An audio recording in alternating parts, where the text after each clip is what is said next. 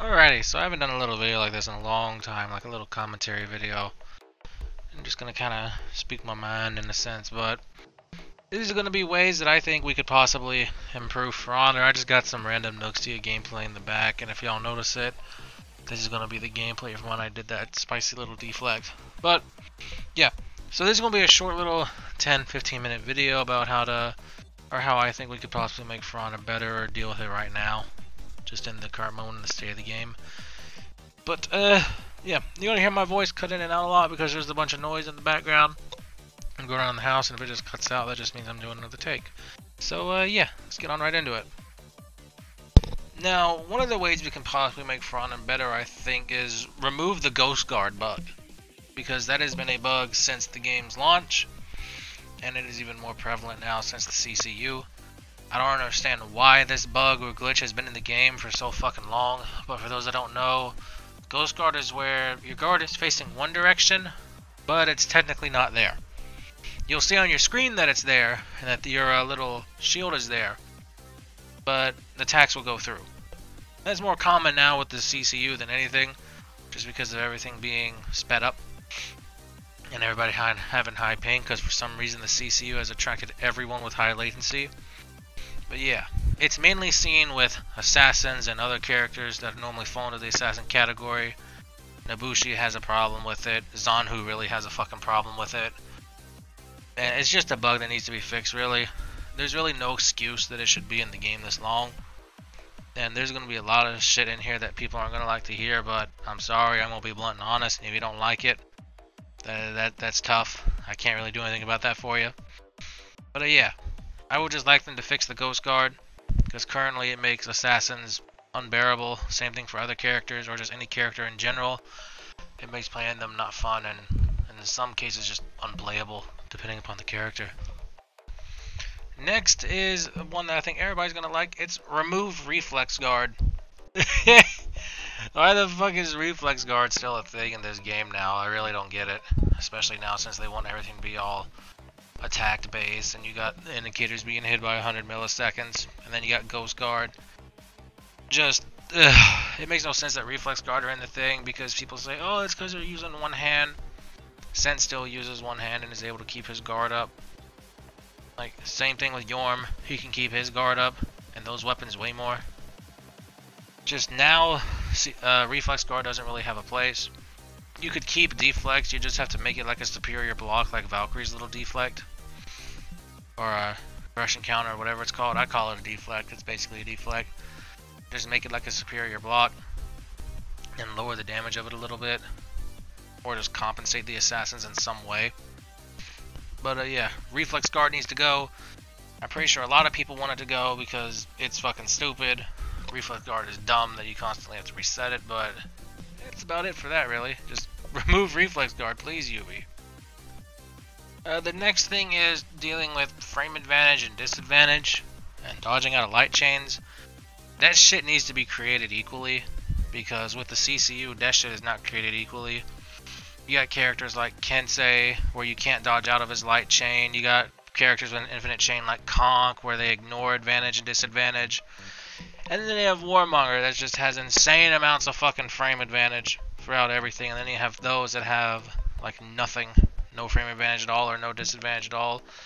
It just needs to be more consistent, because if they're going to implement a system like frame advantage and disadvantage, which I still think does not belong in a 4v4 game mode, that shit just, it needs to be more consistent, because it's so inconsistent. Because I think it should only belong in 1v1s. If they're gonna keep it in For Honor, which I don't think it should be belonging at all in For Honor, because they're trying to make this game like other fighting games, but in reality it's not. Because the art of battle was never designed for this. But remember, I can't have opinion in the For Honor community anymore, just because I play on console. It's as stupid as that sounds, but there are people that think like that. But yeah, for frame advantage and disadvantage, keep it consistent and create it equally. It needs to be created equally.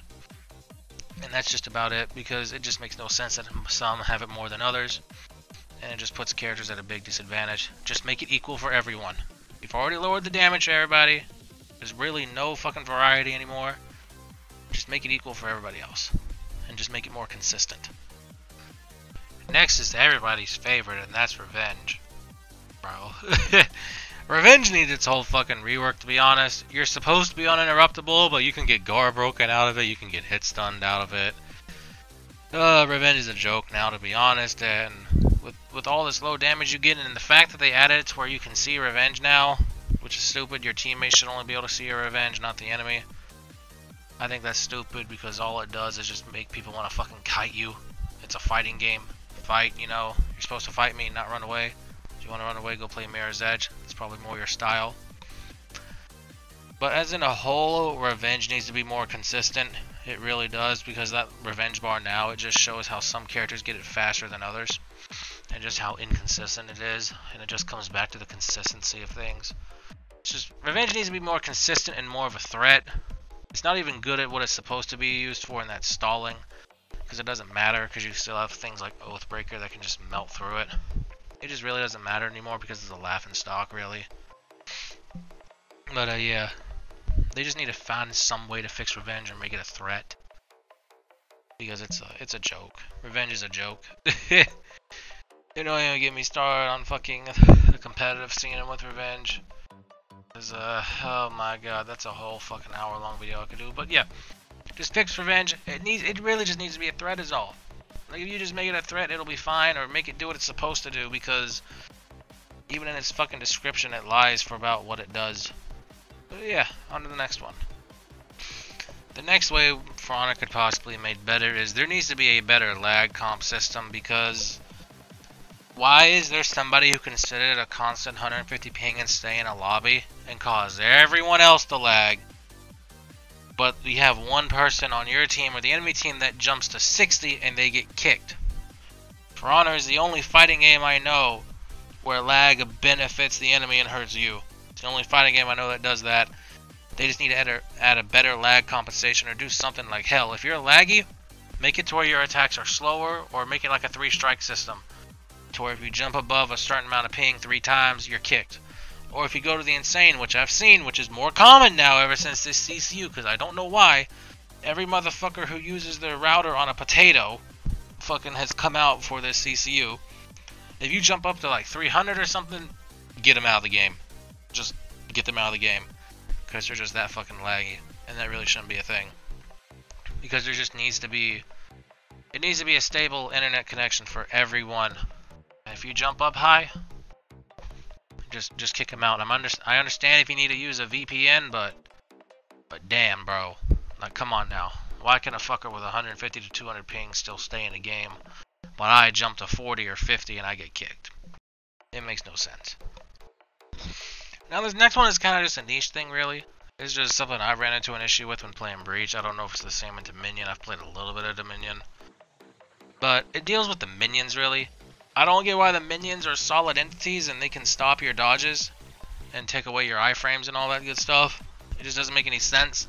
Don't even get me started on guard breaking minions. Why is that a thing? I don't get why the little fuckers can fucking body block you and get you killed. And it's just overall nerf the minions, especially in Breach, bro. Those things do more damage than players. And don't even get me started if there's a BP in the middle of the pikeman at the ram. You just have to leave that. You have to leave that BP there. You can't go in there and fight him. And that man can just push it as far as he wants. But yeah, this is a quick one, really. Just make it to where you can like run through the minions, maybe, or make it to where they don't collide with the with dodges, and make it to where they can't be guard broken. That's what I'd like to see from them. Now, this next one's a big one for Breach, and it deals with people leaving in the game. Why is it when a motherfucker leaves, I lose XP and steal? Like, why? Why is it when one motherfucker leaves, I lose half of my XP and half of my steal? It's like, what the fuck? We should at least get something. If we make the whole team rage quit, at least give us some form of compensation, like an XP ticket to use in the next game or something. Because, goddamn, it really sucks going through a whole 30-minute Breach game that was once full of players just to have them all rage quit and you get less XP than a bot game. It's really stupid. And not to mention there's a bug that you can do that people have been exploiting, is you stay all the way into the game towards the end, right? And you leave just before it closes out just to say one giant fuck you to the enemy team, because there is a chance you will not get any gear, steal, or XP. It mainly happens when you see validating servers. And that means you're either not going to get any XP or not get any gear. And that is just something that needs to be fixed. And I think it just also comes down to there needs to be a stricter penalty for leaving. Like 15 minutes, come on now. That's very short in the grand scheme of things. And it's just, if you make somebody rage quit and breach, don't lower the XP or the steel. Just why, Yubi? We're in a PvP lobby, not a PvE lobby. And this could also be fixed with having people join second phase, which would fix it, but they're not going to think that far ahead because this is Ubisoft, but it just sucks to have all that XP and gear taken away from you, because I would be a lot higher rep than I am now if it wasn't for this little bug going around, or the way it's designed to where you will just lose XP if people leave. I know it happens in Dominion, but it's not as harsh in Dominion, just because people join more often. Now this next one deals with Tribute.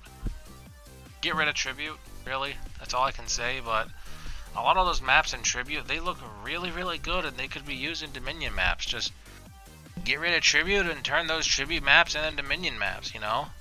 It could populate Dominion more to make me want to play it more, because there are a lot of good maps in the Tribute, but Tribute's poop. Like, it's bad. It's one of the worst modes in the game. It used to be popular when it came out, but people don't like it because you actually have to fight, which is weird. Actually, it's kind of pathetic, really, that people don't want to fight in a fighting game. But yeah, that's a short one, really. Just move a bunch of Tribute maps over to Dominion or rework them. Because y'all can't use the excuse now that they're low on a budget, apparently. Because they just got a bunch of funding and they're able to release a battle pass and move For Honor to PS5. So the excuse that they're on a low budget is out the window. But yeah, just move a bunch of Tribute maps over to Dominion. Or rework them for Dominion. Now this one is dealing with tournaments for PS4. There just needs to be more PS4 tournaments, really. Like, I'm being honest, there just needs to be more official PS4 tournaments, because PS4 and console in general is just put in the shade with this game. Like, I'm sorry, all my console players out there, which is the majority of us, like 90% of us, we're in the shade and we're shafted. As much as you don't want to admit it, you are. They don't care about you, they only care about PC. And there just needs to be more tournaments for PS4 and consoles, just to get it more recognition. Because competitive in this game is a joke in the esports community. It's a joke. Like, if this game was balanced like Overwatch, we'd be alright somewhat. I'm talking like the way Overwatch is now, not Overwatch in the beginning.